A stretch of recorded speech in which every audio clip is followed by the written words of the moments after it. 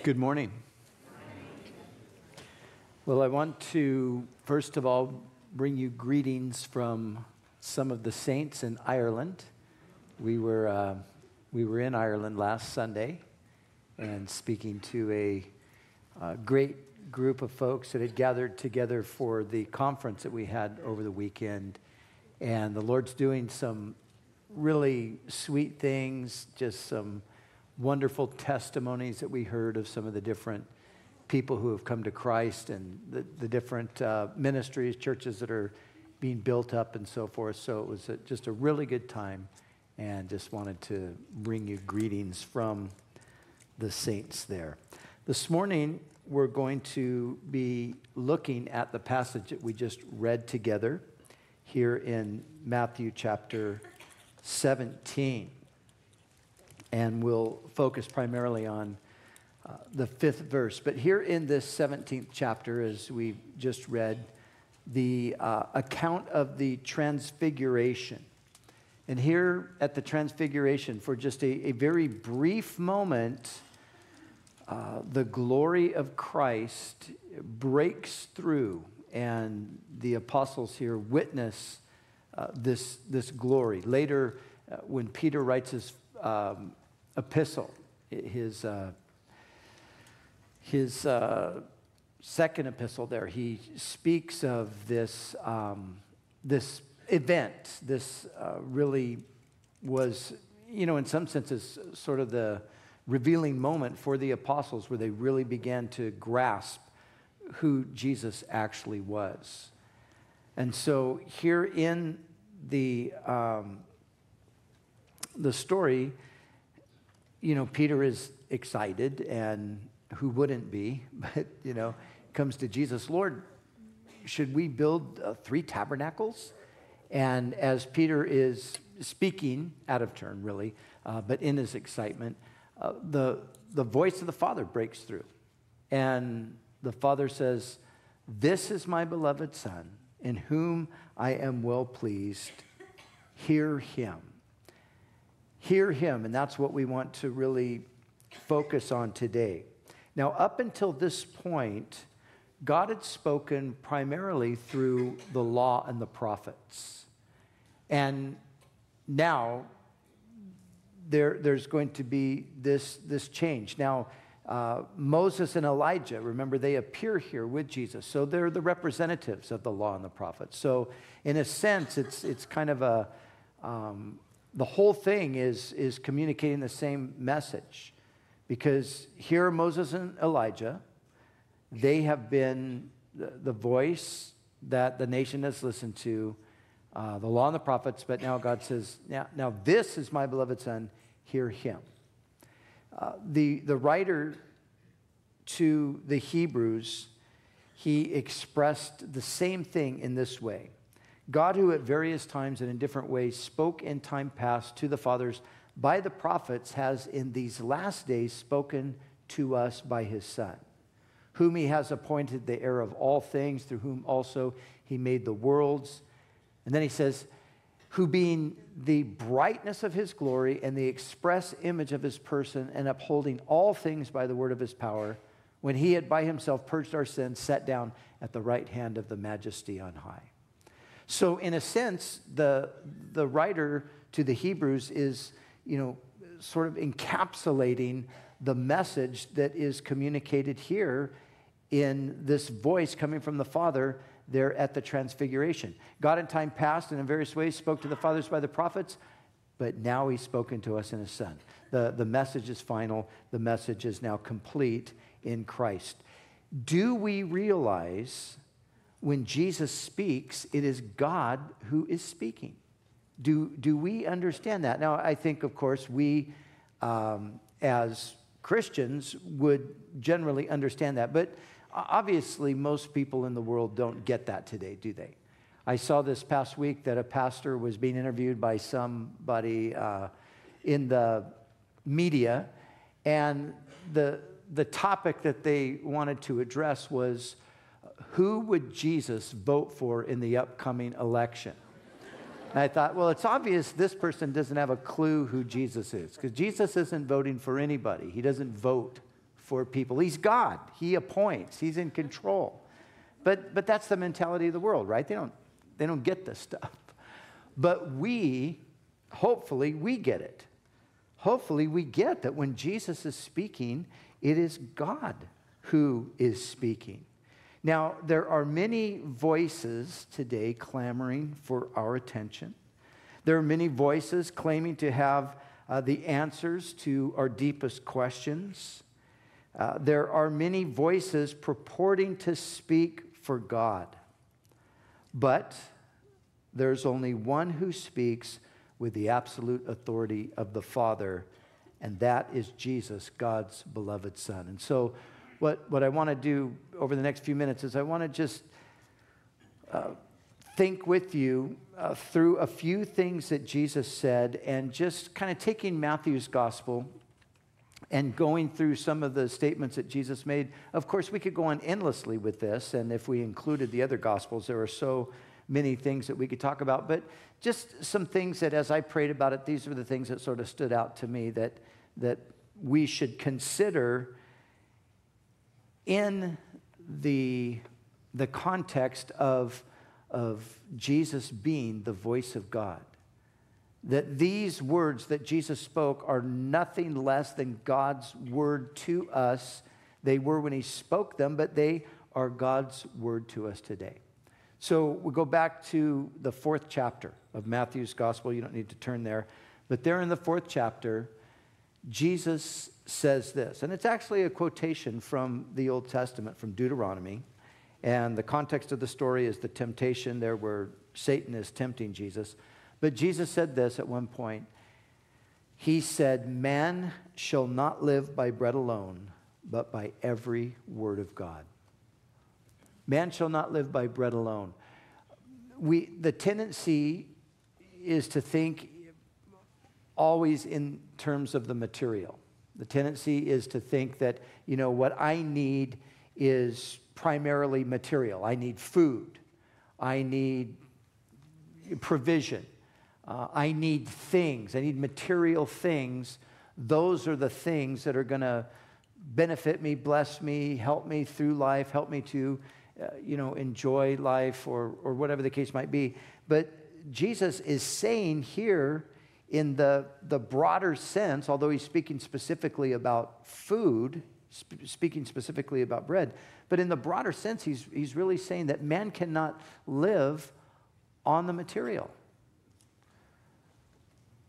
We are a materialistic culture, not just in the sense that we want to have material possessions, but in the larger sense that we think pretty much in terms of materialism philosophically, in that we think that all of life is about what the material world has to offer. But it isn't true.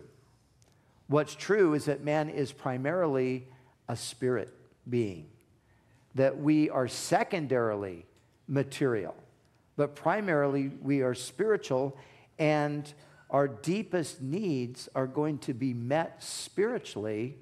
And so more even than bread, I need the Word of God. I need to commune with God. I need that more than I need to eat breakfast, lunch, or dinner. Not saying I don't need to do that, but I need this even more. I'm always fascinated when I read this portion of Scripture back in the Old Testament, in the book of Exodus. We have Moses going up onto the mount for 40 days and 40 nights. He's there in communion with God, and you know what it says about him? It says that he neither ate food nor drank water for 40 days and 40 nights. Now, that is humanly impossible. You can't do that. But Moses did it. How could he do it? He did it because man does not live by bread alone, but by every word of God. He was sustained. Of course, this was a unique situation, but he was sustained by the very presence and the words of God. But you see, for us today, every word of God is what we need to be living on primarily. In other words, this is the thing that we need to be looking for to strengthen us, to sustain us. We need to be going to God's word, just like we would go to sit down at the table for our meals to nourish and strengthen our bodies so we can do the things that we do every day. We need to be going to the word of God. Because man cannot live by bread alone, but by every word of God. And so Jesus speaking, the voice of God here. This is my beloved son, hear him. What is he saying? He's saying that we are dependent on God's word. But do we realize that? We all have Bibles, I trust. I have so many Bibles, I can't even count them. And maybe you have quite a few as well. And we're above all people, probably Americans, or at least people in Western society. We have access, free access, abundant access to the Word of God. That is not true everywhere, but it is true for us. Do we take it for granted, or do we take it seriously, and are we seeking to live by every word of God? That's what Jesus said we're to do. Not looking to the material to sustain us or to fulfill us, but looking ultimately to the spiritual, looking ultimately to God's word. Now, the next thing that I want to highlight that Jesus said is something that sort of is in addition to this, but in the 6th chapter of Matthew, chapter 6, verse 33, Jesus said, "Seek first the kingdom of God and his righteousness, and all these things shall be added to you." Now, in the context, Jesus is talking about the tendency of man to worry. Take no thought for your life, he says. Take no thought, take no anxious thought for your life. In other words, don't be worried about your life, what you're going to eat, what you're going to wear. Don't be worried about the basic necessities of life, food, shelter, those kinds of things. Jesus said, because these are the things that the unbelievers are worried about and preoccupied with, and these are the things that become the priority in their life. He says, but that's not the case with you, because you have a heavenly Father. And then Jesus illustrates his point. He says, look at the birds. They do not sow. They don't go out and plant their crops. They do not harvest their crops. They do not store them up in barns. But your heavenly Father feeds them. He says, look at the flowers. They neither toil nor spin. They don't have to work at it. They're beautiful because God has made them beautiful. And if God takes care of the birds and so clothes the flowers of the field, will he not much more take care of you? Jesus said.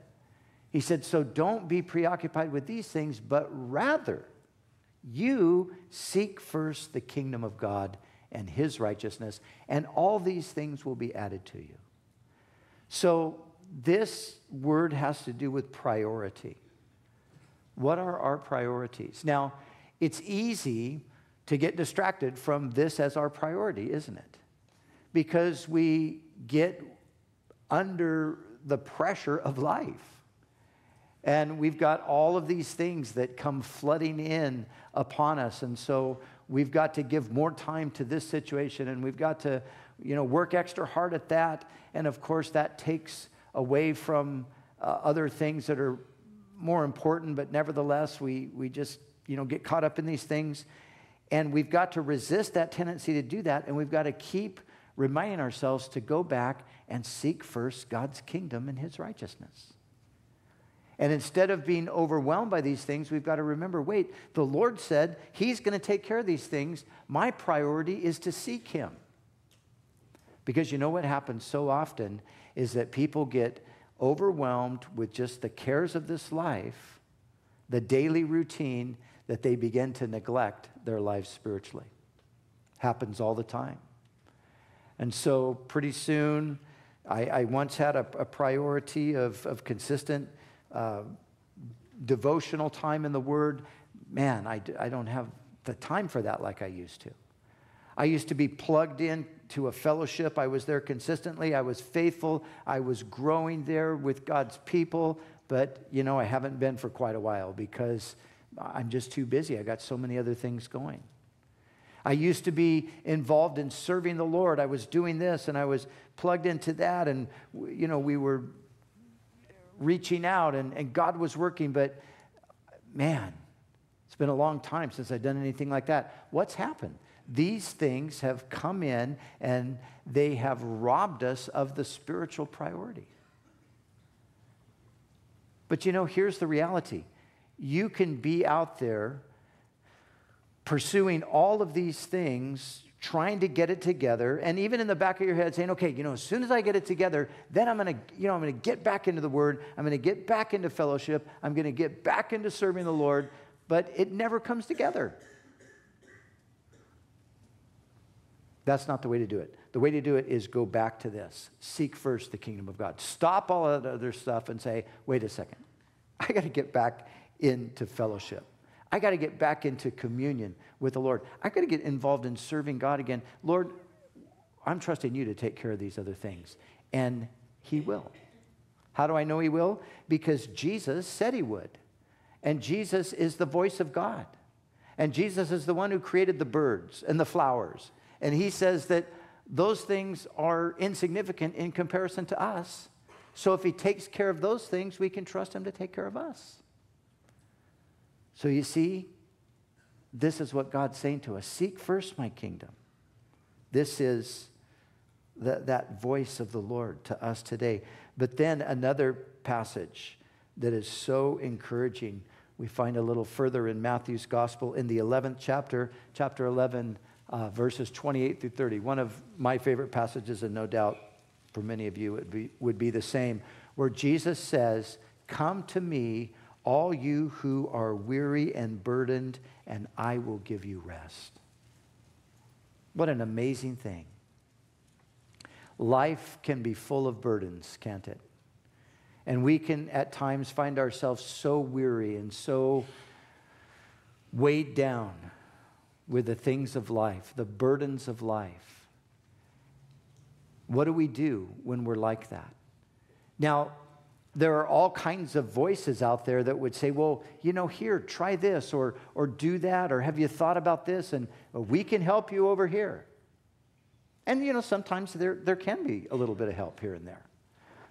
But there's somebody above and beyond all of that who can help us in the ultimate sense because he's got all power. And that one, Jesus says, come to me.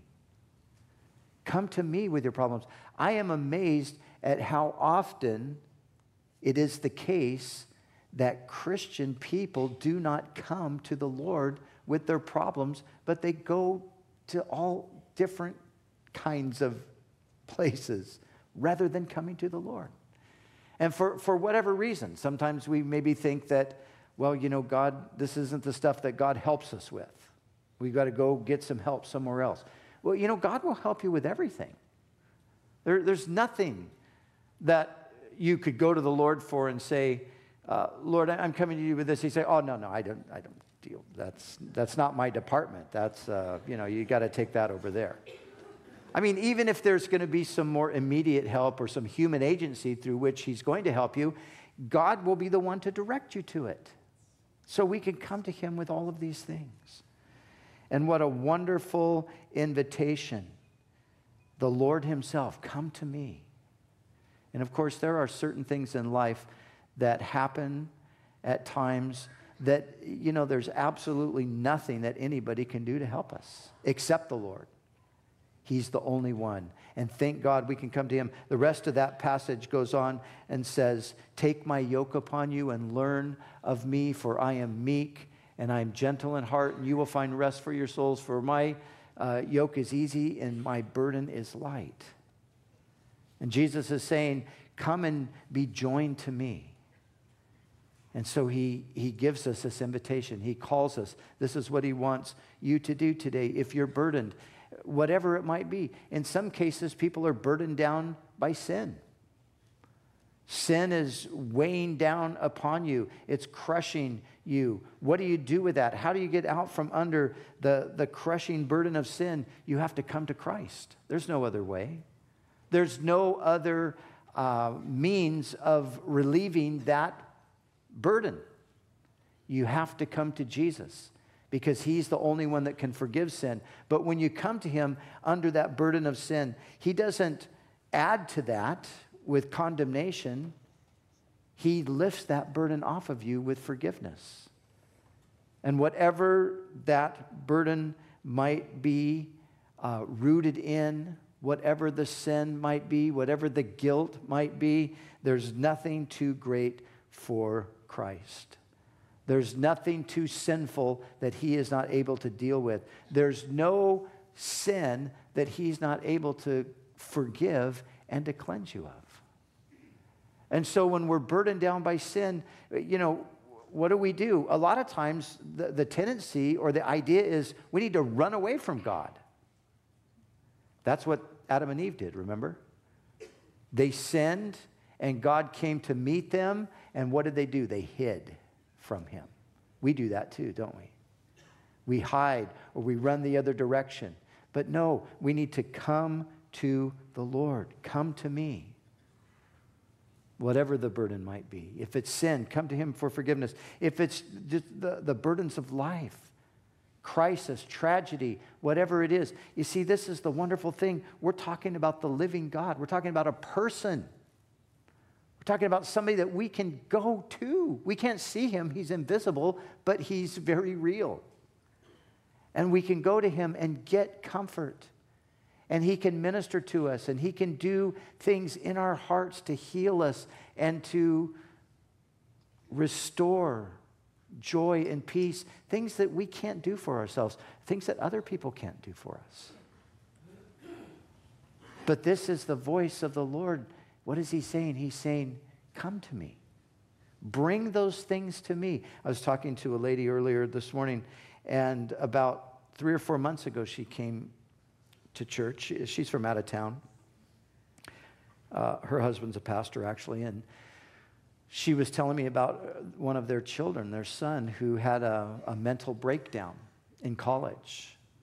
And things had just deteriorated so rapidly, and he was on all of these various medications, and essentially the doctors were saying, there's nothing else we can do for him. And they were even suggesting that they might need to institutionalize this young man. And you can imagine the burden that this was placing upon them. So anyway, we sat and talked for a bit, and then we prayed. But she came this morning and she said, I want to give you a report on what's happened. And she said, we went home, we prayed more specifically, God, really give us wisdom, show us what to do. We felt like the Lord was saying, you need to get him off the medication. She said, we did that. And she said, he's doing wonderful. He's working at the church. He's serving the Lord. He's in the ministry. And God has just done an amazing restoration. You see, where do you go with a problem like that? And, of course, there are doctors and people that will try to help, but we know that there are so many things that people can't deal with. The experts can't even help you, but Jesus can. And not only can Jesus help you, he will. He's the one who bids you, come to me. I will give you rest. Cast those burdens. Remember what Peter would say, casting all of your cares upon him, for he cares for you. Isn't that a wonderful thing? That God says, come and cast your cares upon me. He invites us to do that. And so we're to remember that we are not going to be fulfilled ultimately through the material, but we must seek the Lord, every word of God. We must remember to keep the priority right, the kingdom of God. That's what we're to be pursuing above everything else. We're to remember this gracious invitation to come to the Lord and to cast our cares upon him. But here's another thing that I want to remind us of that Jesus said today that is different in tone than this. Of course, everything that we're looking at has been words of encouragement, and we could go on, words of grace and blessing and all that. And Jesus has, many of those words to offer. But there's another side to what Jesus said as well. Jesus also spoke words of judgment. And I bring that up because that's something that people today are, in a sense, denying that he ever did.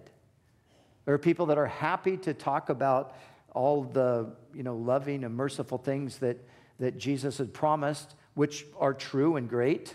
But there's another side. There's also a judgment that he spoke of. And the world today completely rejects the idea of a God of judgment. And outside in the culture, that the very idea that anything is sin, almost. I mean, we're almost to that point today where, there's nothing that's sin. There's some explanation or excuse or allowance for everything that people do practically today. And the idea that there are things that are sins, that are punishable, that are going to require reckoning and a day of judgment, that is so out in our culture today, isn't it? Man, we need to have a spiritual awakening in our world, and it's going to begin with a conviction of sin. Jesus said when the Holy Spirit comes, he will convict the world of sin and of righteousness and of judgment. And we will know when an outpouring of the Spirit really begins to take place, when people begin to realize, man, I am a sinner. I am under judgment. And that's what does happen to individual people, but we need to see that in a broader sense. But also, we need to remember that within the church, it's possible for us to become deceived. It's possible for us to start thinking that, these kinds of things that they used to talk about, living in sin and all of that, well, things have changed and it's a different cultural situation. And so we no longer think so much of those things in terms of sin. And people in the Christian church start to develop these kinds of mentalities. Paul warns us that this is a deception that we have to be careful not to fall into. Just this past couple of weeks ago, I read an interesting thing. It didn't totally shock me, but here's a person who claims to be an evangelical leader, and he's always talking about how the church is too condemning and, we need to get away from judgment, talk more about love. That's kind of his thing. Well, I just read recently how he officiated the marriage ceremony for his homosexual son to the partner. And the reason I'm bringing this up is because the sad thing is that this person, instead of saying, son, I love you, but that's wrong, and we can't condone that. Instead of doing that, which would be the right thing to do, still loving, I mean, we love our kids, right, regardless of what they're doing, but we still at a certain point have to stand for the truth and what God says, but instead of doing that, he endorses it. But I guarantee if you were to ask him about this, I know for a fact because he's already written plenty that you can read, but he would say that, well, it's debatable. It's debatable that there's really anything wrong with homosexuality. We Christians have been misreading the Bible all of these years. There's nothing wrong with this. See, that's a deception. That's a deception that's come upon the mind of a man who, he claims to be a Christian. Sure, at some point he was. Don't know where he's at today. But we have to remember that beside all of these other things, Jesus spoke of judgment. Listen to what he said, Matthew 25. When the Son of Man comes in his glory and all the holy angels with him, then he will sit on the throne of his glory. All the nations will be gathered before him, and he will separate them one from another. Then the king will say to those on his right hand, come, you blessed of my Father, inherit the kingdom prepared for you from the foundation of the world. Then he will say to those on his left hand, depart from me, you cursed, into the everlasting fire prepared for the devil and his angels. So Jesus speaks very clearly here that there is a day of reckoning that's coming. There's a day of judgment that's coming. And he's basically saying what nobody wants to hear today. People are going to end up in hell for eternity. That's a reality. You can deny it. You can try to erase it. You can protest against it and refuse to believe it. It doesn't change anything. That's the thing about God. You can't, we can shake the fist and we can disagree and I'm going to tell God this or that, but God will have the final word. And there is a hell. But notice, it wasn't prepared for people. But sadly, people will go there. We just read about it. Depart from me, you cursed, into the everlasting fire. It was prepared not for people, but for the devil and his angels. But people will go there because they follow the devil in his rebellion against God. And that's where it leads. So, as we're thinking about, this is my beloved son, hear him, my point is this: we need to hear everything he's saying. The world needs to hear it, so we got to get the gospel out to them, but we need to be reminded of it. And as much as we need to be reminded of God's love and his grace and his mercy, which we do, we also need to be reminded that God is very serious about sin, and he doesn't tolerate it.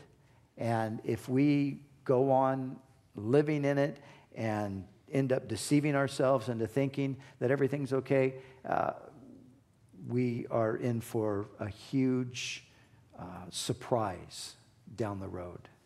So we need to be careful. Final thing. In the 28th chapter, the final chapter of Matthew, Jesus gives us one word there, one last word that I want to mention. And this is kind of a word of motivation, I guess, because you know what I see happening today? I see people that have been in the church for lots and lots of years growing hardened, and boredom is setting in. And, it's the routine that we've been doing for so long, and it's kind of a loss of interest is occurring. But you know why that's happening, I think, in some cases, maybe in a lot of cases? It's happening because we're just getting input, but we're not giving out.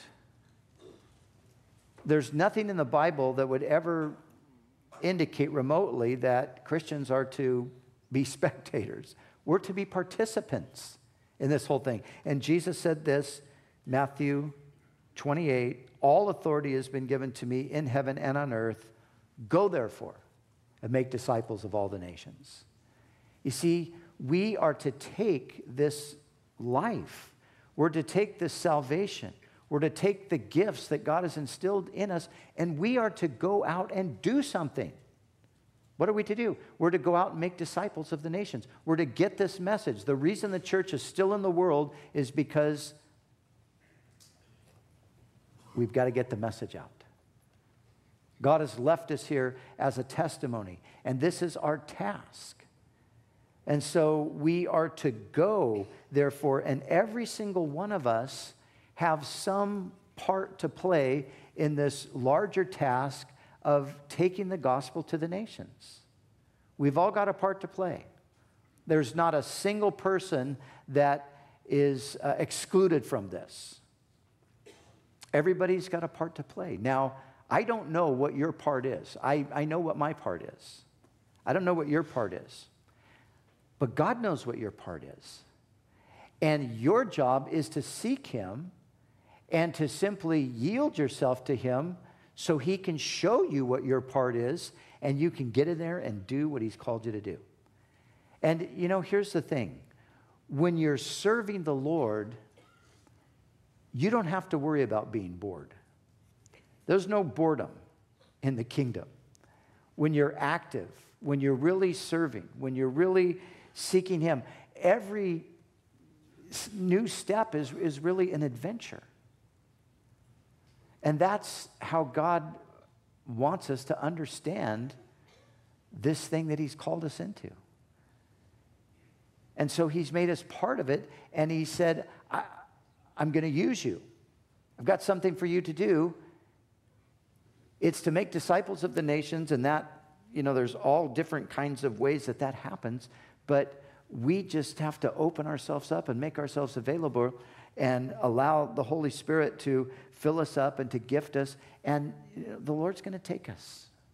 One of the things that I always get reminded of when I travel, like I did this past week, and particularly with the missionaries that are out there, is that, these are just ordinary, everyday people that God's using. And they've taken the call up. They've responded. They've opened themselves up and just said, here I am. I'm available. Lord, what do you want to do? One of the guys pastoring one of the churches in Ireland, he's 29 years old now. He's been there 10 years. And at 19 years old, he just ended up there. And I overheard him saying to another person who was from another city, he goes, hey, I spent a few nights on the streets of your city when I first came to Ireland. He said, yeah, I came to Ireland. I just felt like God was calling me here. I didn't know anybody, didn't have any place to stay, but I just slept on the streets. And, the Lord opened another door. And, now that's an adventure. So you bored? Get yourself a plane ticket and go somewhere and sleep on the street and see what happens. He was 19 years old. He was crazy. He was a kid. But I don't only meet 19-year-olds or 29-year-olds, but I meet 49-year-olds and 59-year-olds. And I've had people in my office who were in their late 60s and early 70s telling me, hey, we're moving to Africa. We're going to the mission field. God's called us. Now, I'm not saying everybody has to go to the mission field. The mission field is right out your front door. It's right off the property here. To some extent, it's right here as well. But what we need to do is just take to heart that we are to go and to make disciples, and then to just simply say, Lord, here I am. And if we are realizing the priority of the spiritual, if we're putting the kingdom first, if we're casting our cares on the Lord, if we're realizing there's a day of reckoning and accountability, we're going to be quick to say, Lord, here I am. That's what it's about. And one final word. Jesus said this, heaven and earth will pass away, but my words will never pass away. Man, think about that. All of the things that have been written and all the words that have been uttered and all the speeches that have been spoken and all of the words, they'll all pass along with the heavens and the earth. But the words of Jesus will never pass away. That's why we need to hear him. That's why we need to tune out all of these other voices that are contradicting him and distracting us from what he's saying, and we need to listen to Jesus, because Jesus is the voice of God.